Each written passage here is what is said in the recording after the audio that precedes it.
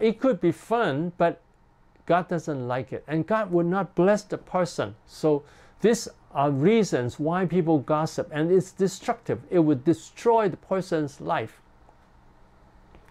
And there are other reasons, that people, because people have negative thoughts about people. People despise people. When people see someone better than themselves, they will always say, well, he must have some hidden problem. They want to say things that cut them down. And then when they see someone lower than then they will say, this person is useless, they can never do anything good. So because of our feeling of inferiority, that very often people will feel inferior about themselves, and when they talk about the bad things of people, it makes some people feel better. They say that I'm better than that person because I have discovered something bad about him. So these are some reasons. And warning, reminder and warning, that Jesus said, by your words you'll be judged.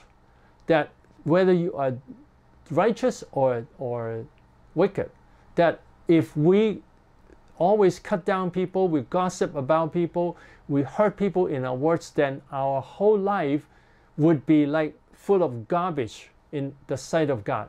And the most serious scenario, if the person doesn't repent of all, he can end up in hell. That's the worst scenario. Now, if not, if the person is saved, then a lot of his good works will be canceled.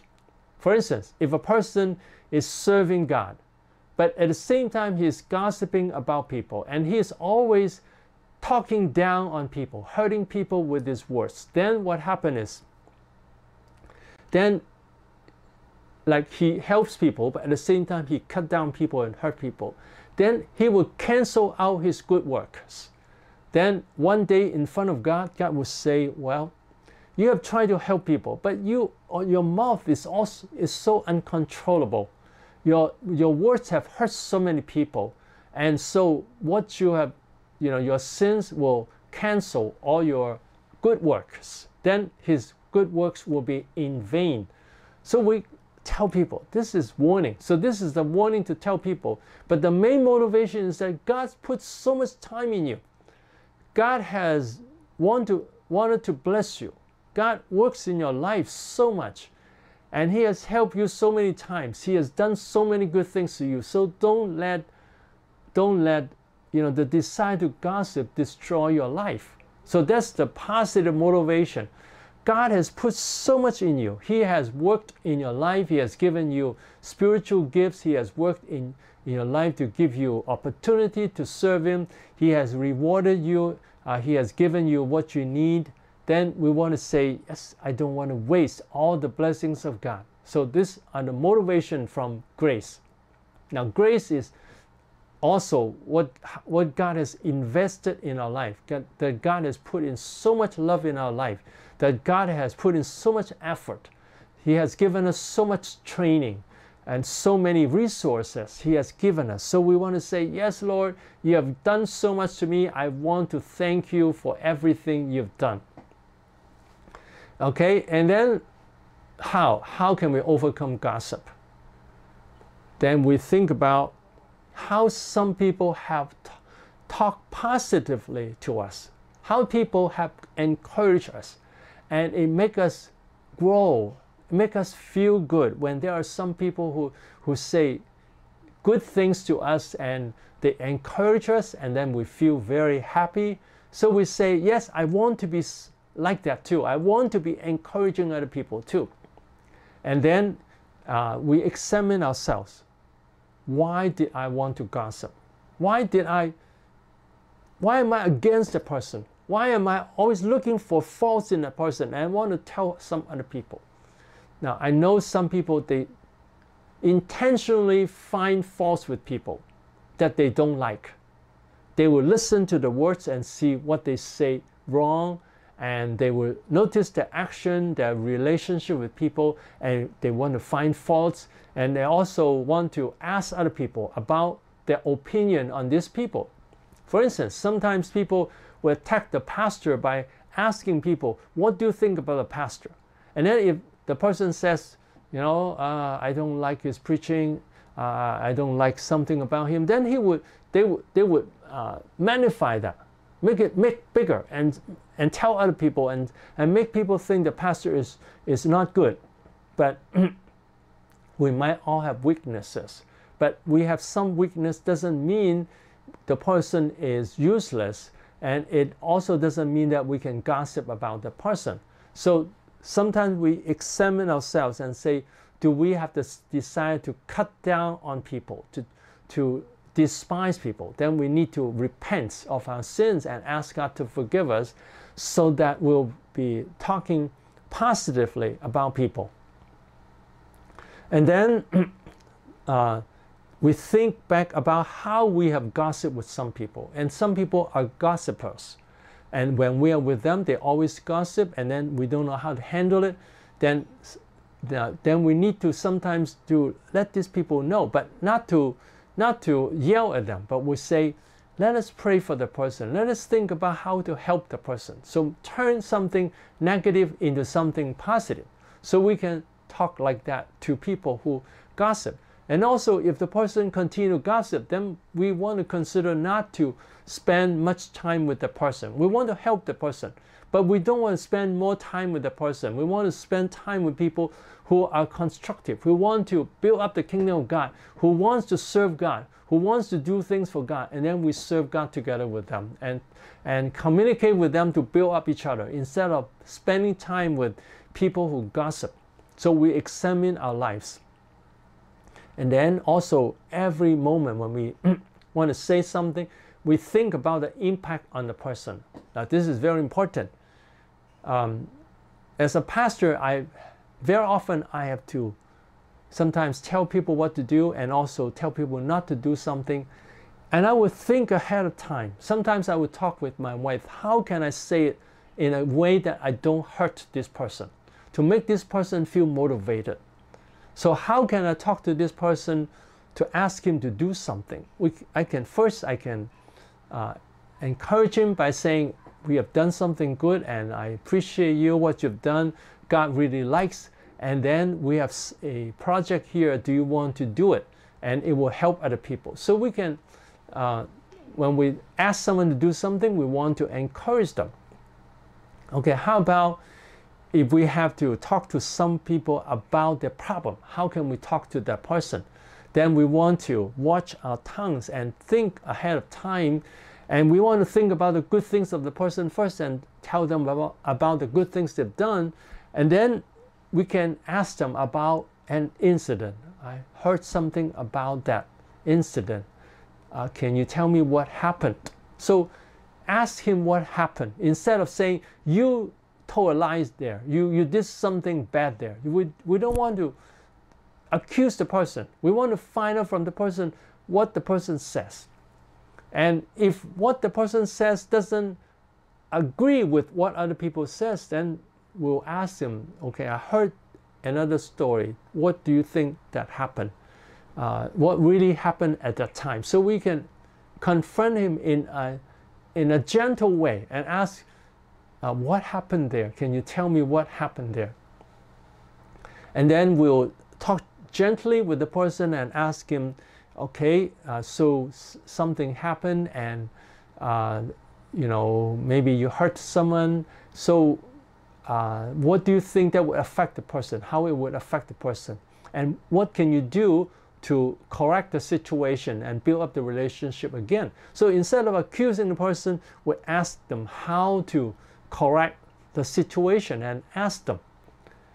Now, as a Christian, if he doesn't respond to that, then there's something wrong with his faith. And then we can tell him, when you've done something wrong, you need to repent. And so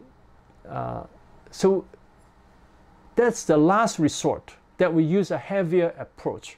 But even a heavier approach, we don't want to make the people feel very bad. We just say, it's something we have to face.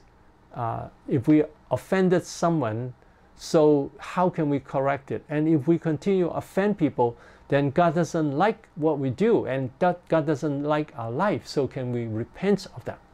So So that's how we can talk to people, to confront people, instead of talking to some other people about their problem. Okay? Now we go to the fourth one, steal, not to steal. Okay? And so the negative and positive example is, you know, everyone in their life have stolen something at least once or more. That, you know, even rich people steal. And even Christians steal. Sometimes Christians are put into temptation when they count the offering, or when they buy something for the church, and then they keep some of the money. Or they buy something for the household, and then they keep some of the money for themselves. That is not legitimate. That is stealing. Even in our work, that we're supposed to have, like for instance, a 15 minutes break time. But some people just take 1 hour break time. That is stealing from the boss. Or working lazily. That's stealing from the boss. Okay? And so positive example, that there are people, not only they don't steal, but they want to give. They want to give to people, to help people, to bless people, to do more than necessary. Okay? Now God's nature. God's nature, He never steals. He gives to people. Everyone owes Him a lot. Everyone receives blessings from God all the time. God is a giver. God never steals. And God doesn't like stealing. God doesn't like people who steal. And God will face the person, you know, in judgment's time. Now that is the law. Now God's nature includes both His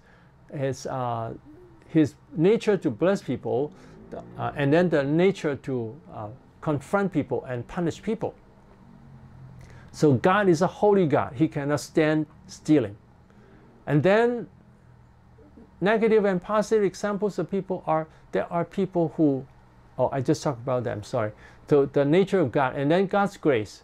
God's grace is when the Holy Spirit comes in our life, He would tell us not to steal anymore. There are people, you know, I've known a person who was a gang leader, and he has done all kinds, he had committed all kinds of crimes. He earned a lot of money from these crimes.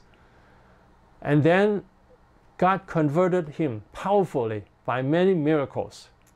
And then he finally turned to God. And then he did not do this, you know, this gambling or this illegal things anymore.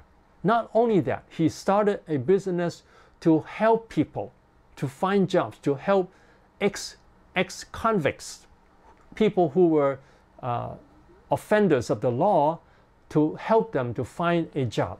So instead of stealing, he started to help people who have stolen, to build up their life again.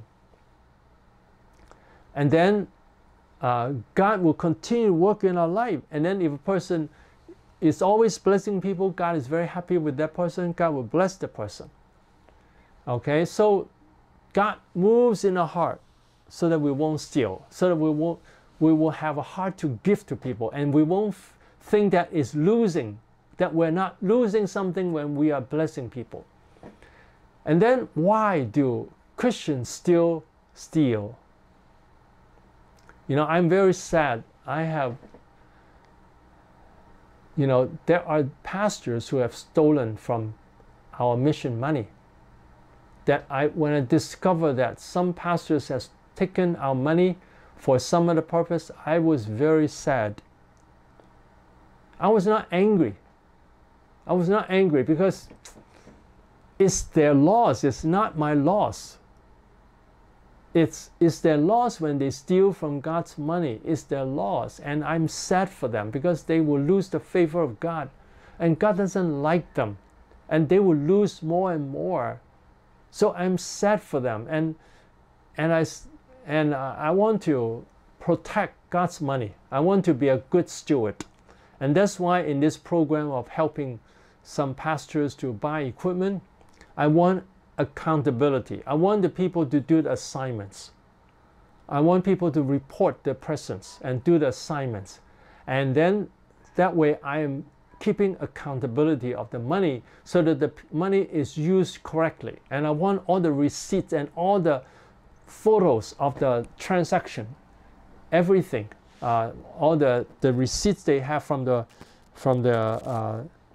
shop and everything. I want to see all these receipts so that I'm accountable. The people are accountable.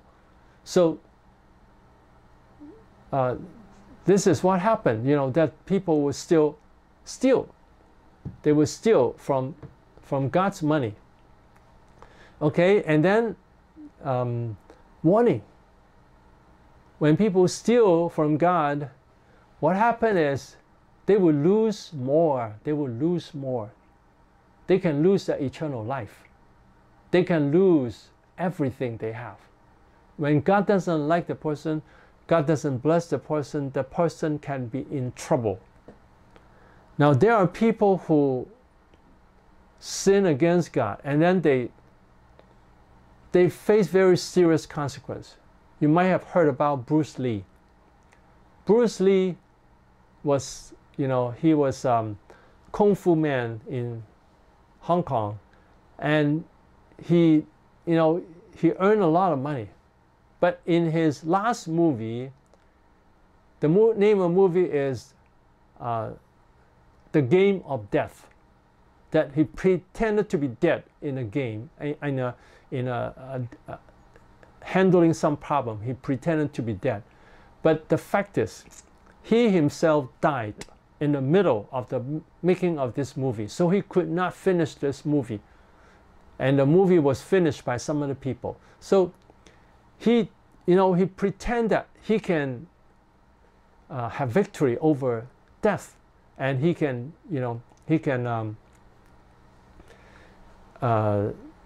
have the name of the movie called The Game of Death, that death is like a game, and then finally he loses his life. And I happen to know somebody who knows him personally. At one time I met a person who was a friend of Bruce Lee, and he said, Bruce Lee, they do Kung Fu when they were young, and then many years later they met again. And this man said to him, they test each other on a Kung Fu, and then when Bruce Lee kicked him, he flew away over 10 feet away. And then this man is a Christian. He said to Bruce Lee, Jesus loves you, and Jesus wants to give you eternal life. And Bruce Lee said, I don't need that. You look at my life. I don't need that. He thinks that he doesn't need that, but he died very young. So this is something that warns us. When we steal from God, God doesn't like that. It's very, very serious. Okay, and then how? So we see that everything comes from God. We don't have to use illegal way to get money. We don't have to tell lies to get money. We don't have to cheat to get money. And then if we get money illegally, what happens is we lose more. So I'm telling the pastors, for those pastors who get the equipment and not to learn, not to use it for learning, and not to do the assignments, then you are wasting God's money and you are stealing from God also. So we want to repent, and we don't want to lose more. So we want to say, yes, Lord, you have given me so much. I want to thank you. I want to respond to you. I don't want to sin. I don't want the blessings to be taken from me. And then I want to do good things to people. When you want to bless people and do good things to people, you receive more blessings. You receive more good things. Okay? So I've demonstrated with these 4 themes here how to have different themes, and each section of the message would always link to the theme. Would always link to the theme, that you don't stray away from the theme. You always follow the theme. Okay?